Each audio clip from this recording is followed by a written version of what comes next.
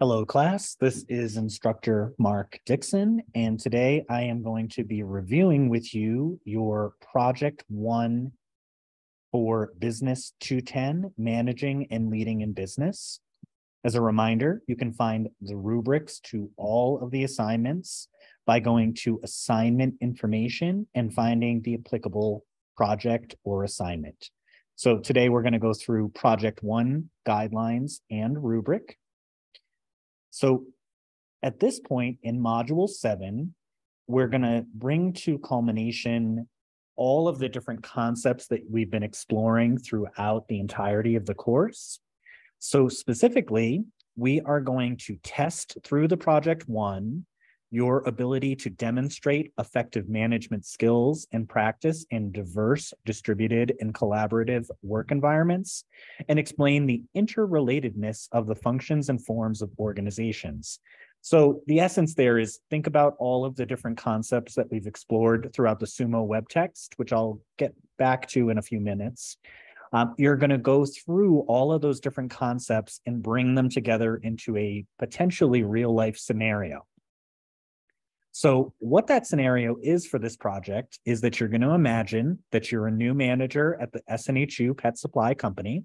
That's been our case study throughout many of the assignments this term. And that company has grown from a small local pet supply company into a large organization with locations in Manchester, New Hampshire, and Denver, Colorado. It also employs remote staff that could be anywhere in the country. The manager you are replacing was with the team for 2 years and left on negative terms. And that's exasperated an already concerning team culture. So you have been asked to present a management plan that's going to address identified areas of concern, rebuild the team's culture, and align organizational practices to leadership. And leadership has provided you with a management brief, which we'll talk about again in a few minutes, that outlines the key pieces of information you will need in order to make informed recommendations. So what are you going to do with this prompt? So you are going to use course resources. A lot of them can be found in the Sumo web text, and then any of the supporting materials that are either in the announcement that I've posted each week or within the course modules themselves.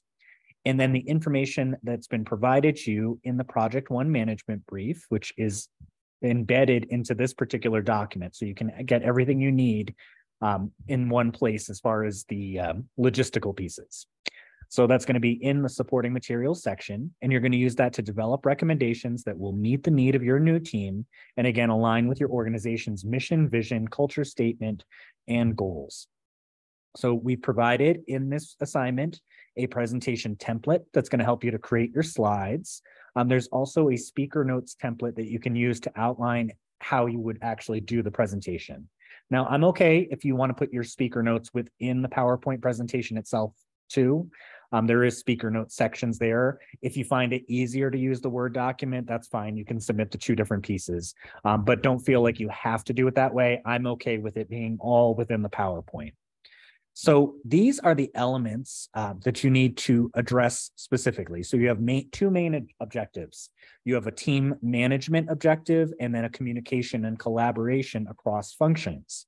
So within team management, you're going to explore leadership and management, and you're going to describe leadership and management practices that you feel would be best suited to manage the team.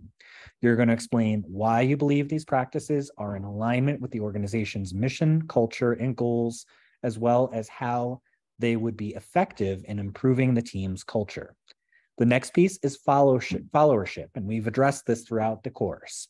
So here you're going to explain how you would leverage your own strengths as a leader to strengthen the team's effectiveness and culture. Also, you're going to explain how your strengths could be used to develop followership within your team. So think back to your assessments that you've done throughout this course. That's going to give you a lot of the information you need to really build out that section of the presentation. We've also explored decision-making models. So you're going to describe decision-making models that you believe will be the most effective for the team and management approach and their alignment with the organization, as well as how they would be effective in improving the team's culture. You're also going to address emotional intelligence. So think about the assessment that you did on emotional intelligence. You're going to use that to help you describe considerations for ensuring your management practices are emotionally intelligent. So think about, what emotional intelligence is and relate it back to who you are and how you operate. And then inclusive of the diverse perspectives, needs, and roles within your team. So you want to think about how do you bend your style to the parties that you're working with. Then you're going to explain why you believe they are in alignment with the organization and how they would be effective in improving the team's culture.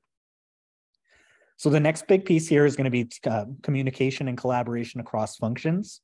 So you're going to explore forms and functions, which is where you're going to explain how the various forms and functions of the organization impact the team, and also explain how the team impacts the various forms and functions across the organization.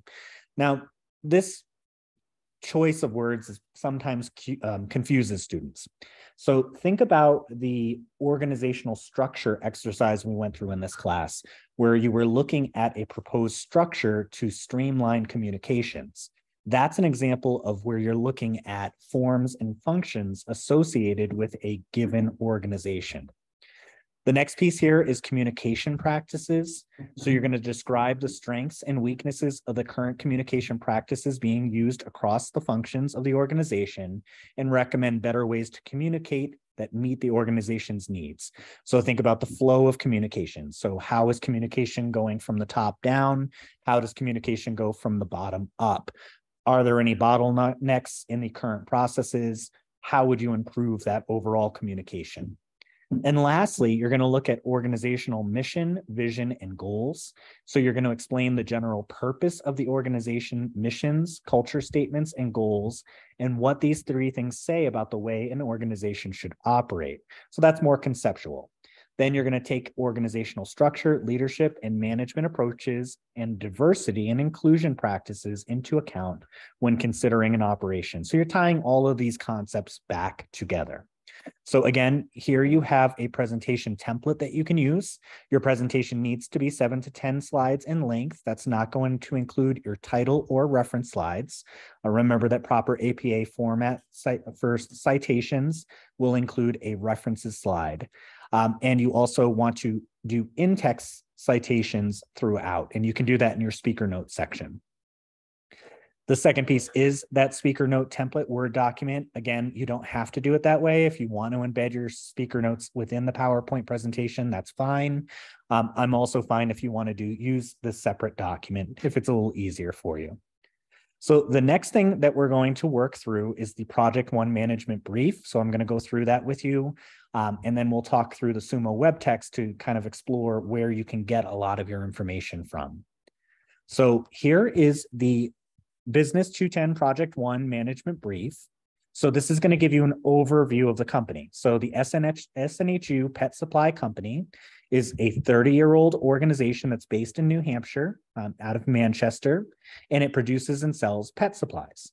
Company has 200 employees in Manchester, 100 employees in a satellite office in Denver, Colorado, and an additional 300 employees who are working remotely throughout the country.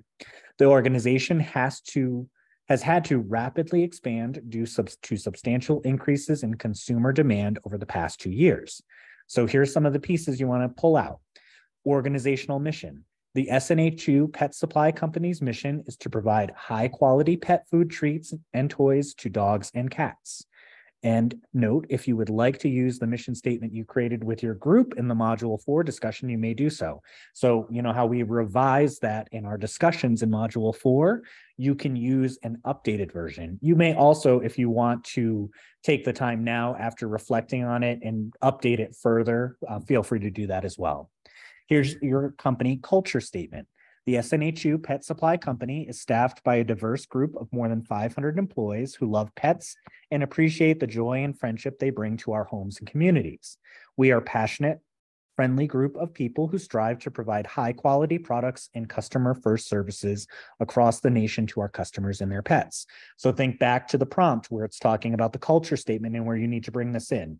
This is exactly where you're going to grab that from, and then just use your courses, the courses supporting materials to further hash that out.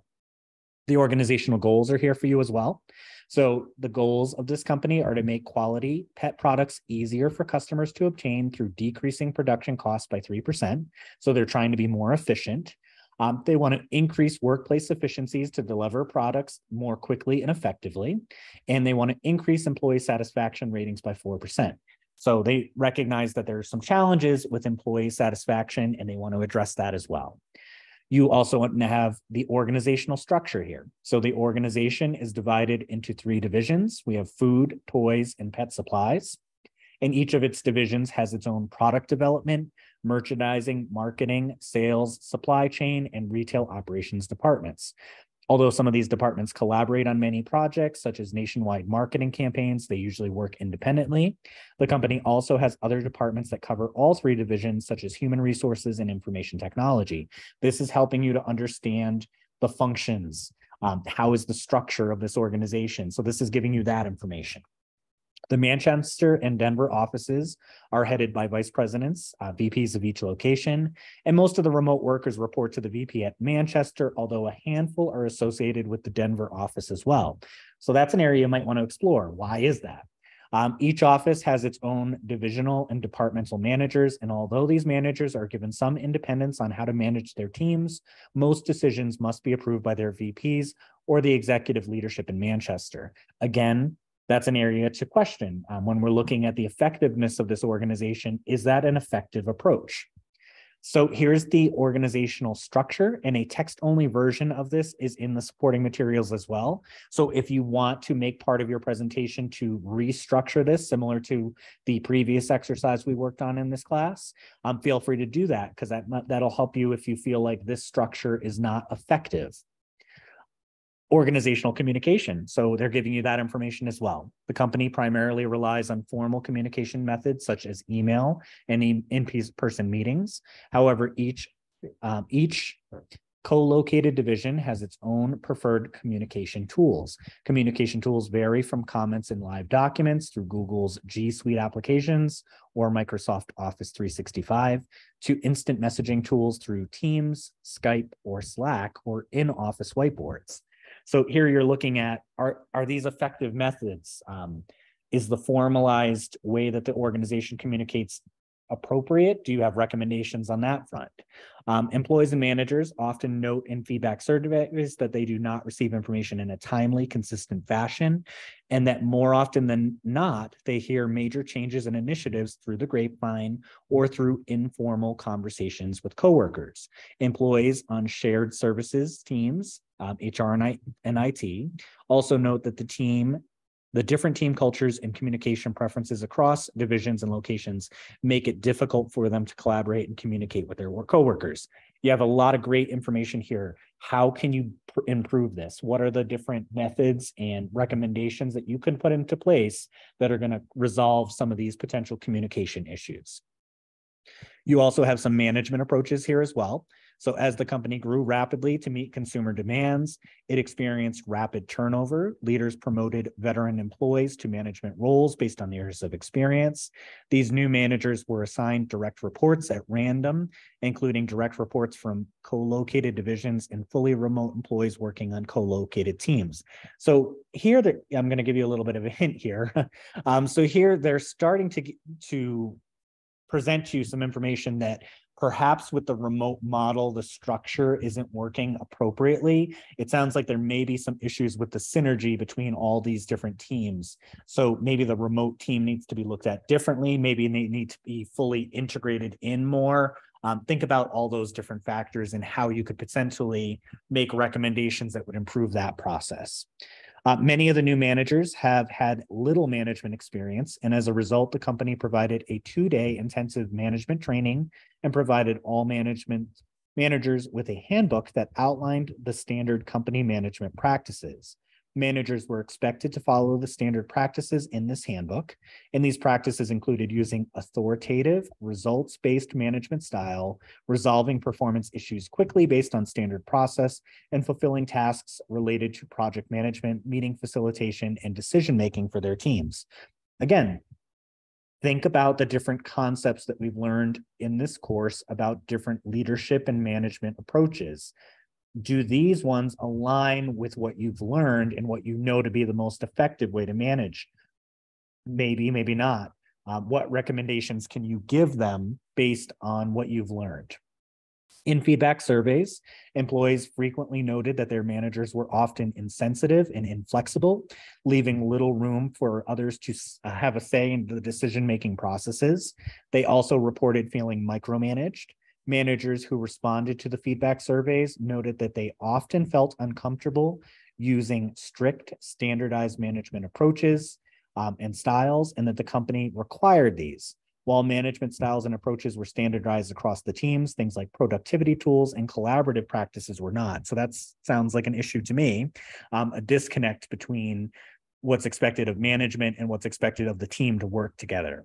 As the company grew in size, managers saw a continual decline in productivity. Many managers, especially those new to their roles, often stated they felt overwhelmed and underprepared for their role.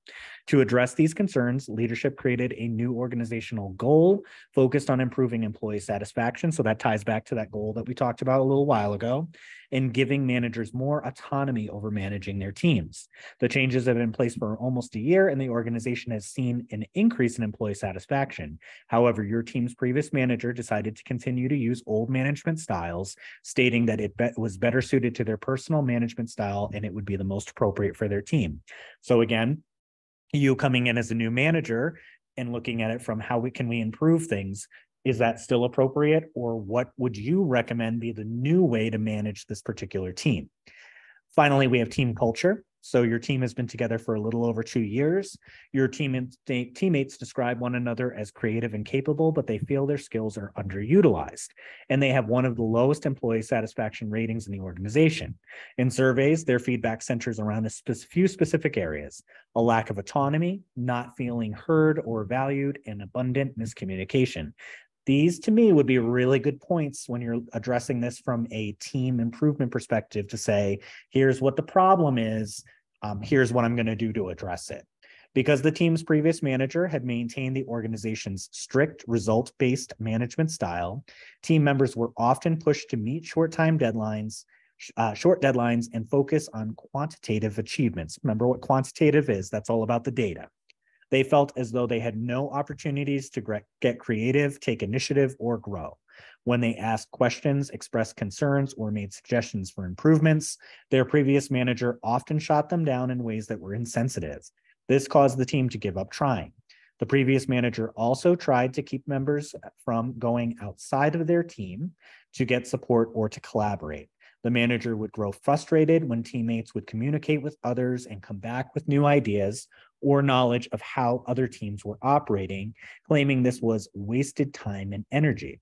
The manager's mentality also frustrated the team around the time of the organizational change. The team felt left out of the loop regarding organizational initiatives, major announcements, and general updates due to the lack of cross-team and cross-departmental communication. Lastly, the previous manager worked from the Manchester, New Hampshire office and would schedule all teams meetings based on Eastern Standard Time, which created scheduling complexities for geographically dispersed team members. So that ties well into communication challenges. Is there a better way of accomplishing communications with those team members in different time zones? How could you as a manager better accommodate the entirety of your team to make sure that it's not all about you, it's all about what works best for the group collectively? And while your team members have been feeling undervalued and frustrated for some time, their feedback does note that they do like one another, collaborate well amongst each other, and each seems to have a unique skill that could be used in addition to their typical responsibilities. So let's go back over to the actual guidelines for this project, and I want to go through the rubric with you. So the rubric should tie very well into these key points that we addressed earlier, so the team management and then the communication and collaboration functions, but make sure that as you are completing this project, you specifically address team management, leadership and management, team management followership, team management decision-making models, team management, emotional intelligence. And think back to the briefing there. There's a lot of emotional intelligence issues that have been at play for a while. You're going to have your communication and collaboration section across functions, forms, and functions. So how is the structure operating? A good starting point there is the organizational structure visual. Communication and collaboration across functions, communication practices, communication and collaboration across functions, organizational mission, vision, and goals. You have all that information in the briefing to start with. Now you just need to build through it. Articulation of response means that we're expecting this to be a well-polished and completed assignment. So it should have minimal mistakes in grammar. The sentence structure should be appropriate. You can use a lot of different tools. SNHU has a lot of the Writing Center where you can submit this presentation and get feedback ahead of time. You can also use other tools like Grammarly.com, which can embed into your PowerPoint presentation and give you some grammar feedback as you're actually developing it. And then please don't forget to use citations which includes your reference list and your in-text citations. You need to have a references list slide that's going to include all of the different references you used, and you need to attribute sources when you're using their idea. So what that means is that if it's not your original idea, if it's something that you did based on your research related to an outside source, which could be the SUMO web text, you want to properly give credit to the party that actually has the idea. In this class, we use APA formatting. I put out a few announcements about this throughout the course. Make sure that you're using APA formatting for your reference list and that you're using proper APA in-text citation formatting as well. So the last thing I want to do before we wrap this up is I just want to go into the SUMO web text. Again, a lot of the core concepts that you're going to need to use related to this particular presentation are going to be based on all of the different modules that we explored. So in module 1, we have a brief introduction to leadership. So here is where we understood what leadership was. We defined leadership. We defined what followers were, and we also did our personality trait assessment. In module 2, in chapter 2 of SUMO, we worked with leadership, management approaches, and followership. So remember that followership is a key part of this presentation. So here you can find the types of managers, the nature of managerial work, planning and organizing, and then also leading and controlling. The Polk framework that's going to be in here, so you can use those concepts as you develop your presentation. Now, we've heard in the briefing here that there's some potential leadership style challenges. So in chapter 3, that's where you can find different information about approaches to leadership theory, leadership styles, and all the different types of leadership styles. So think about what might be a more appropriate leadership style that you would like to implement in this company. Chapter 4 is going to include the leader's role in organizational direction and company culture. So you have to address the vision statement of the company and the mission statements, as well as cultural statements. All the information about what those are and why they're important is in chapter 4. Chapter 5 has the role of emotional intelligence in leadership. So recall from the briefing and in this project rubric, you need to address emotional intelligence. This is where you're going to get a lot of that information. Chapter 6 is the leader's role in organizational communication. There's some major organizational communication issues at this company. Here's where you're going to find understanding communication. What are the barriers to communication? And what are different methodologies and things that you should consider related to improvement? Chapter 7 is leading and decision-making in a diverse workplace. So that's going to include some of the ethical considerations, which you may also want to bring into this. And then next week is actually chapter 8, where we're going to wrap things up through the leadership and career development. That kind of wraps up the course. It's a culmination of everything. So chapters 1 through 7 are really going to give you a good starting point. Remember to not just use the SUMO web text, though. You want to use other sources, which you can either find in the announcements throughout the course, or you can also use other resources listed there. You can also access the SNHU library, and you can do some additional research there to support your positions. A good scholarly presentation really should have a good amount of references associated with it. When we look back here, It really just talks about using citations to support. So as a good rule of thumb, I would use at least 3 to 5 in a presentation like this to support your thoughts. That's going to give you a really solid footing, and it'll prove some demonstrated research when it comes to the completion of this assignment. So that's all for this particular lecture on this assignment. If you have any questions, please reach out to me. I hope you found this beneficial, and good luck with completing your project 1. Thanks all.